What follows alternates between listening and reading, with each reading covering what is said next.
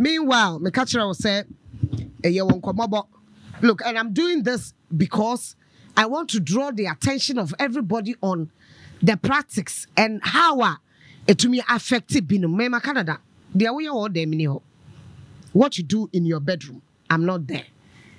And mema worry di womo sabe every womo yerenom eto efa to edoso ebi ewa ha na wo no yere ne da no ne so for Agradaa so for panyi on social media what kire say de ne kunu esiama ebo front and back hey wa oh so for kire say ne kunu ko front was no boma na what kire say kwa kire ho and so people are in the practice. But we are trying to let people know the dangers in it and why we think this thing must be looked at and looked again. The effect, as said, whatever happens in your bedroom and family. Dear Miss Mia or Madam and family. But Ube extended the Akwamebak official on Tessa, no pay. Now, take there in your bedroom as some. Now the baby did not software because I brought you baby as for the say. Woman shower, yes, Aswa. Yet for saying they will not legalize such marriage. What you believe in, you can't force it on my neck to believe in that. And until you better not adding come. Maminchia me person me bonity.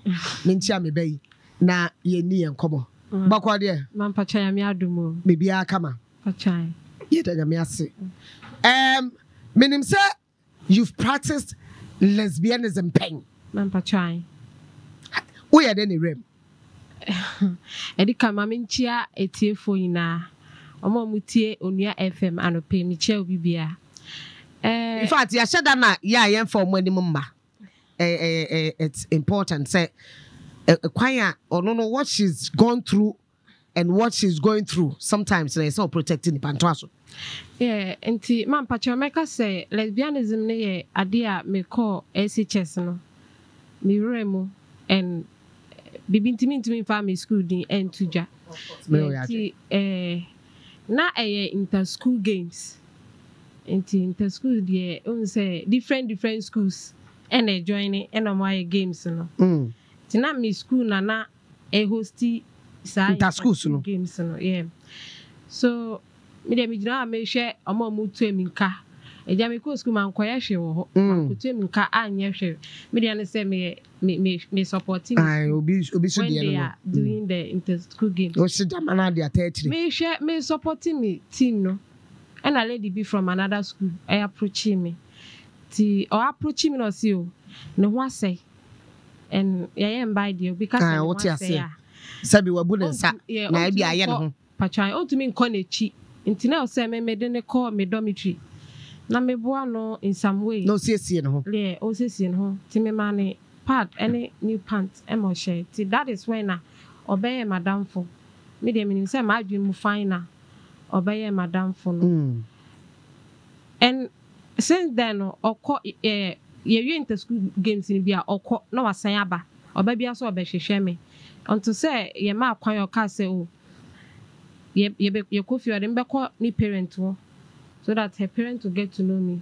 And as ye ma kwan ye kofi a metimi akoni fie anytime I me pay. Tell my adam fontin come from Sony home. And ni parent so ono nko a tina akoy say omo ani je say omo wanya nua bi adamfo nua. Timi ye ma kwan na me call ni fie no. Now I will say me did some days for me to me call me a fee at that spot. So I spent like a week. I won't if you answer me coffee. And I'm in that in the bedroom. Men in that bedroom no crampono. Or be some one or two questions be. So am I in a relationship? Let me see. Oh, Debbie. But as at that time, na me wo Adam for be maybe like unyayanka or me better. But those times then yet to send they are nkwalanke to na no mura relationship no yeah time no na teenage pregnancy was very high. The rate at which na teenage omonyenyem no na usuro mpo say ukonyema u feri say u be pia bonten na school colleagues say you are pregnant. I say you become a laughing stock. When they see you they will laugh at you. It is hard you know they convince me say ukofa be ma u benyem me kofa be ma menyem. And menyem so what say school my school dropout. She tried to convince me, say, Sadiano, me remo at the end of the day, me life be basa. I'm saying, okay. And to me, imagine, say, and a real secondary school, me main fa boyfriend. If not, me life be basa. Man, Jane say, and I don't know bad. Pacha say, careful to an bad. Yeah, and Kenya bad. But no, what the motive? That is why I supported your person with that advice. See, me Romy who could just see me funu see anything. And that time, me very hairy. I have hair on my private part. Just that time, when I winning sheldon food to send it. Just in yeah. Me wo hair wo me funu so. Me funu not in safa. Me funu so. Benny share you crana you crack wa ha. Share cocoa so na me what dear wo. Enti na me ayo ina o mpe. Ti me die many na ne nsa ne na me ho. I'm catching say no me.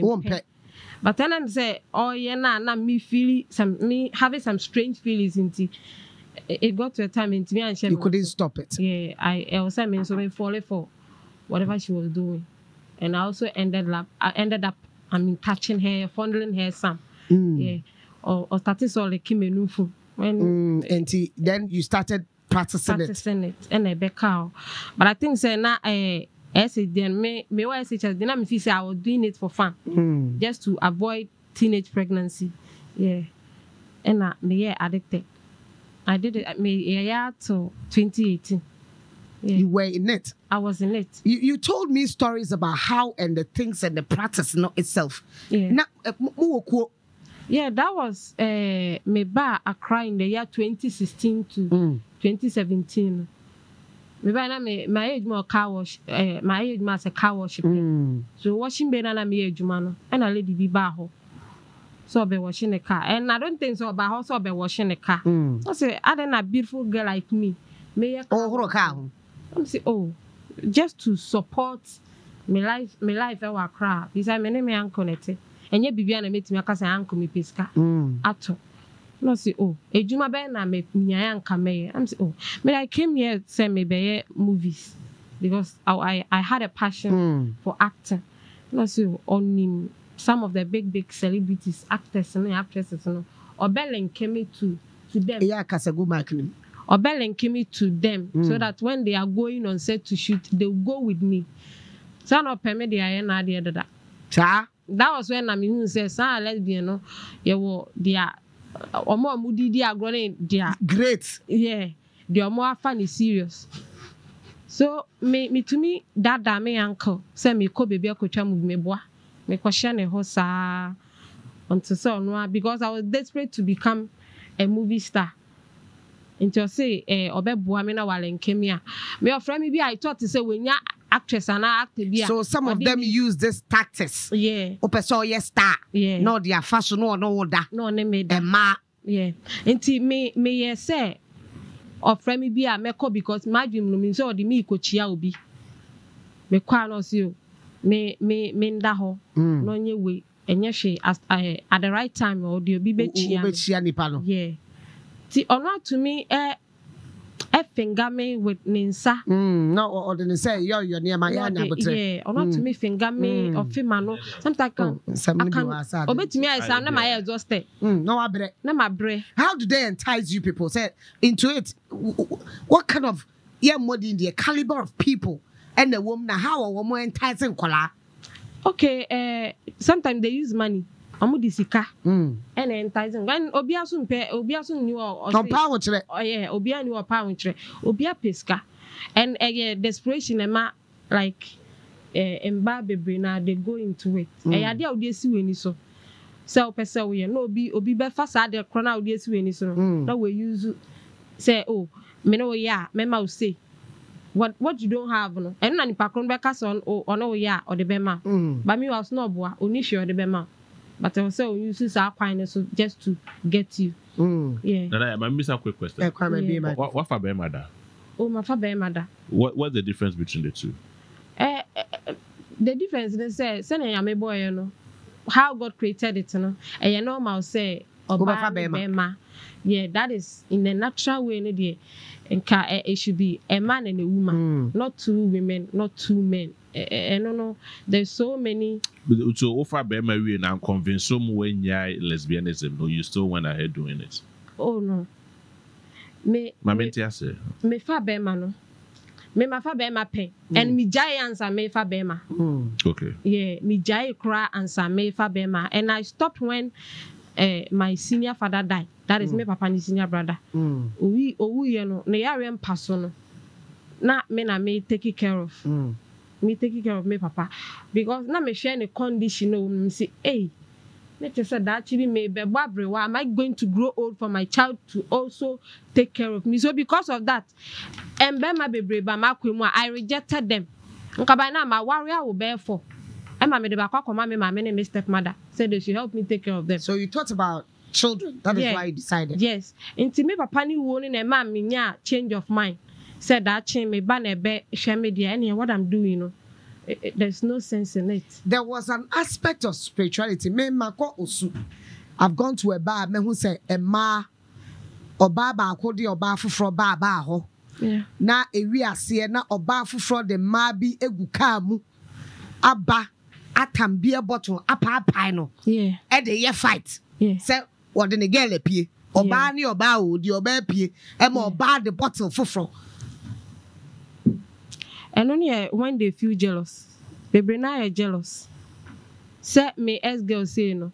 Who now you Bema? Me na me act as oba because your bepe me no was the one taking care of me. Yeah. Your bepe no or your baba or your baba, but she was acting like a man, a male. Yeah, and you were the woman. Yeah. I see. Because I know taking care of me. Now providing mommy. From the SHS time, even my wife says, "No, girl, now me need dating." She was also giving me something. Yeah. Not show. No, show me. Oh no, yeah, money, pocket money, some primary school. Me share. No, they no pocket money. Sometimes say name I say on farm mommy, but I know say you no any personal pocket money. I dear man for her upkeep. No was share that out why be a mommy. I'm so magic because me cry the mommy no crying so me. I remember you yeah, when I came to Accra, lady na me here we know. Or they make one party be na me who so many girls, different girls and there was a time we had fun. And the fun was like exchanging girl. Like my partner was going for Obine partners will come for me. That was how we were doing. Hey. Yeah. Just to have fun. But say when in down also and now partner in down also no who say unu obi e ko out there on your way into me cause me girl ne cry to vibrator mommy almost auto vibrators count. Yes, auto vibrator mommy so that in case when you around I'll not go and look for another. Oh yeah, mommy be addicted that anytime we only hono na me or inside and me finger. Oh wow. Yes. You that's what vibrator. No, I don't have it. Or Jenadie. Me free I ran away. Do you do that too? As well. There was a time I can say, when I may and any kind and so unless or the me baby. Baby, I didn't find no relationship, no cry. Baby, I didn't find was a place I'm acquiring a man pay. I don't have that akuma to do it. Your command be or say I sika menya no what will I do with it? Let me see me there sika ne there. And I have someone now me the best supporting because I have a brother on also talent or rapping. Me the be pushing a career. Na me anka me wo cars me wo fie akasi bi mu. But say no madam ne cars na me mfa bibia ye me brother ne diambra no. I hono me want me like so they because of they wanted to portray richness. Ebi was yes. Sana no yes. So no pe opade ye minua ne dia. No dia bibia ma. Answer when you scan. Yes. Omudi jina sade ne so. Okase me to be apart from the mere practice of lesbianism no. Omude occultism de fra. Efra. Eddie. So if I had used anything that belongs to my brother now or Kamekana, me say me buane na. And at the end of the day, my brother na me didn't replace fame and money. Ujai, and you've had some attacks. Yeah, I had some attacks because physical attack they were just. Who's the first? Na me call show bia na me go t-shirt bia matro. Yes. Say no to let me shena me nam kroma na eni ba me ho. The other time car be follow me from a so to my house. Now they didn't say I didn't tell me share that t-shirt and I'm say only right so baby some say why I'm wearing that t-shirt. Me t-shirt na ma customize it into so of akoyebi. Just that me shouting for those in my house to hear that me no be ewa kasa ma opie. They who say do me pie fi omu no koy. Was it difficult say ujai? It was very difficult. Me jai no how difficult was it? Say papa nua o free mu na who say wo ba amfaso o so nti say ujai a wo di jai no. Yes. How did your partners take it? Man funny trust how they were just sometimes obe friend me. It's good I change my number. It's good to say my sister my number because now or shesha me gidi. Even when I started advocating this on the media, no crana still or shesha me tis or threaten me say I shouldn't mention her name or whatever. And I'm saying but my motive is to let people know the consequences of it. I don't know the consequence no mean urinary tract infection. And this masturbation I make yeah, urinary tract infection. Yeah. I see. Yeah. Yare bem. Yeah, because they be na me dey nyoma different hyehyɛ mase. Yes, tiema na me junso a. And check na junso me junso we are within 5 minutes na junso de me biem. That is the urinary tract infection. Na me junso we so na moja ba na mase hyehyɛ me. It's like I'm in my menses so na me get me period. So na urinary tract infection no me. Yeah, and aside that so me na masturbation no too much.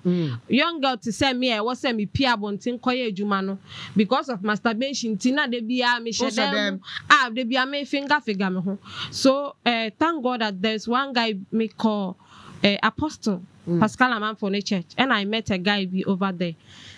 Andy friend me de bia na me friend he said Benny o hwa na say o kondo say o beta so mu e don say wo ho apie take a stroll Nanti street no so ene mitumi nante from Botiano first na mete Botiano no mitumi nante na ma getting close to baby atobut no na ma saba sometimes me person me jog just that me person me share dem ma me yes ade no ti na me pie to do an activity via me be fie no na ma bre me buy na me bed. I think I did that within 5 months. But in the process me patch me about were you under influence of alcohol or you were smoking drugs or something? Me who me blood group in temper and in my father's family we are battling with diabetes. Me who me blood group in temp and my doctor advised me says I insane alcohol and my main fancy. Despite the fact that me no manfa alcohol ne. What were some of the things that a man and now money on dating normal year? I mean some of the things I want to know what now or more year not in bed but having fun. That one the omu pia omu have fun like maybe under the influence of alcohol obi pensa obi peri obi pe like any genuine wo so like that ungodly lifestyle no e wo mani so too much and obefa as a partner no who say one be ma chat and say one be ma nya obebo me wa bomeda ya bomeda because na me ne guy be chatting. Obi some say guy ni why me say madam for keke ohwemia but one thing I love about them is obebu we obekokro obu we are no akrokro omutumi bu prepra gift krama omutumi bu prepra yeah omutumi bu prepra me obu mi we na wenu ne ho thinking that me meko at that day na sika say na wunya wo mu I mean the biggest amount of money the man was a gift na say oh me 5,000 cedis. That is the highest. That time, me 5,000. Which year? Oh, Onua kaso beto ka mami. But only be one talk. What that? Nina no de mini dine. Nina no de or mami timo ne de so that I will stay with there for long. Ebia and commit menene tena chair nkobe obeto san nneoma na ama me apart from they can amubetumi adada say meye we ebi obeye minim ni tim ebi anka obeye ebi so anka onye ebi so obeye krampo a unless say bia we hu say woni na tena che unja ne ho the other time common no any branch some people are desperate onya nyoma ni bia eno ano no. No, so me I am person me tia said the last time na guy so ni he has nothing. And as you see, so you also portraying say you don't have anything. Yeah. So assess canon nema na ya munya no in the course and in the process na ya mu we ko there be 5,000 and no we there. Oh no, say what and 5,000 kwa. The biggest is 5,000. But when amount amenya no but aside that now you 1,000 2,000 be not way mommy. For gifts in there dear. I mean, she's nice looking, though, and I make sure say, Ebia, menene tina chair. But you did it for long. We and how many years? Me almost me started YSS. But just that, and yet Debiana, some it was 3 years, within 3 years. Now me nya obiane ni because me after SS no. So you were also introducing other people, right? Oh, just nipa back one person. Yeah. Watch your cry. No, so I said no when you need. Oh no, oh me age. Me cry recently me yes nka me hwehwe no. Me come me uncle yi bi buy no me yes me hwehwe no but me hu baby yes na me ya video bi to TikTok. Emma me throw ni di na lady bi be throw wo me comment section as say onim sa lady no na waware. Ono so no ye adwuma wo pub e wa blekuma. Emma like almost say because of ne drinking habit ni nti. Omo de na ma ni family dinama penny bi so worry no me try say me hwehwe no to see whether she's still in it or was she drinking before you met her? Yeah, she was drinking before I met her. And I was even trying to change her saying sabebre no enye betimi say any part of her like organs no. Apart from the urinary tract infection no then biom na unya. What are some of the negative effects? Oh, that was the main effect. Me who nye ma me giant. Nti se bia me giant anka me nim the other side betimi aba. Now my real question was Brefo. Did you in the process so now you're bar? Yeah. Oh yeah, be my pain. Baby. Why you be my pain? Oh the answer now the ojigu mu sa. Yeah, me omo na no omo pen because of omo na no omo pen me because of I don't know whether me who feel say me who you feel but obi obehye me say me who feel. I'm for sir. So but if you see a lesbian would you be able to see who will be a there was a time I was in a car and a lady be otimen chai no started so me mu I'm say oba what's up and now so me mu sir oba bi ni wo be catch us say man na ya who feel no be started so touch we no fu but a suspect enti obi kasa wo ho fa obi kasa wo fa na wabana no the sense so your some mba bi wo they like that kind of play no the sense we no fear for no assume we high for no assume but a suspect. Are you dating now? Yes, for now I'm on it. Bema. Mini obi ho but only Ghana. Oh my God. Ghana member be bring na buye. So would you say it's a practice you a year? Enye mum. Enye eba ne sa na as a lady that you are no niema bebre ekechire because sika no bedi weni mu kan. Ejapade bedi weni mu kan. Na ni na yi uyo oba bia so I will say we do stage be a worry. Even o parent, si say kwahwe o parent e hye dem e bo mpae say worry. Now so mpae am I will say worry. Bad time be enu a obe wo ba besi a odu stage e wo so worry a on kai ne ba mpae bom say oh me baby waduri me yan ka be me bia be fa ne ko. Obe bo mpae am now so yes ade na you are missing your chance. Did you ever have a spiritual attack? Home so die so attack no die so muni ade won say me jai any moment there na things were hard for me from the beginning na nneoma den mame